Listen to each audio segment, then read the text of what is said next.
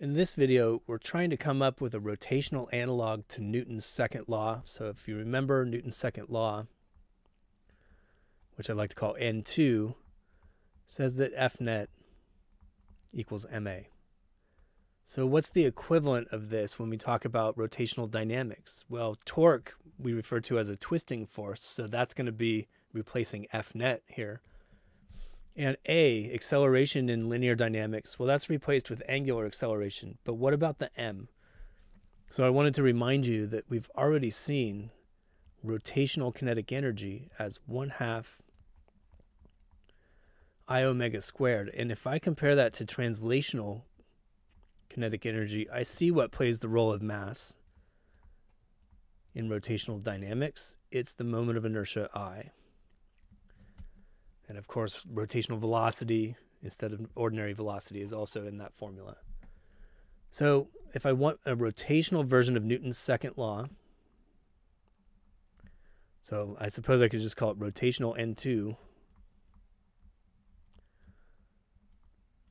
Instead of F net, I use the net torque experienced by an object. Instead of mass, I use the resistance to angular acceleration, which is the moment of inertia. It tells you how hard it is to change how fast something is rotating. And I use alpha, the angular acceleration. And just a little reminder here, I is given by, for a distribution of point masses, you take each of those masses and multiply it by how far it is from the center of rotation for that problem, squared. So the choice of your rotation axis actually changes the moment of inertia for a distribution of mass. The alternative here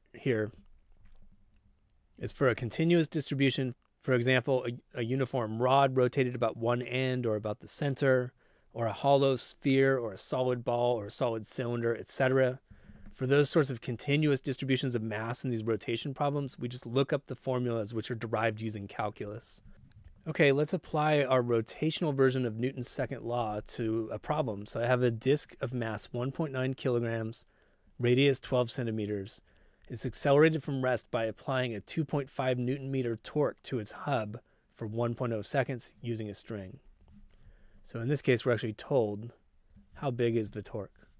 So I want to compute the angular acceleration of the disk. That means I need to know the torque, 2.5 Newton meters, and the moment of inertia. Well, for a heavy disk, you look this up and you get 1/2 mr squared. That's how hard it is to twist a disk. So I have 1/2 times the mass. That's 1.9 kilograms times r squared, so 0.12 meters squared. And I've got my moment of inertia for the disk. And out of this, I get 0.0137 kilogram meters squared. Now I can get my angular acceleration. Just turning around the rotational N2, which again was torque equals I alpha. I'm trying to solve for alpha, so alpha equals torque over moment of inertia. It gives me 2.5 Newton meters divided by 0.0137 kilogram meters squared, and I've got my acceleration in radians per second squared. And that comes out to 183 radians per second squared. Part B, compute the number of turns completed in that 1.0 seconds where we were accelerating from rest. So this is a way of combining a rotational dynamics question with a rotational kinematics question. And I'm just going to go to my first kinematics formula. And I know this thing started from rest, so omega naught is 0. I forgot to put the subscript on my theta naught there. And there's two ways to handle the theta naught. I could say just assume we started with an angle of 0, and you don't lose any generality by doing that. You get to set the starting point for the system of coordinates. Alternatively, you could subtract theta naught from both sides and say what you're really solving for is delta theta. There's no problem with doing it that way. I just prefer to cross out theta naught. So I get 1/2 alpha times t squared, which is 1 second squared. And out of this, I get 91.37 radians. But that's not exactly what I was asked for. I was asked for the number of turns. So I have to do a little bit of unit analysis.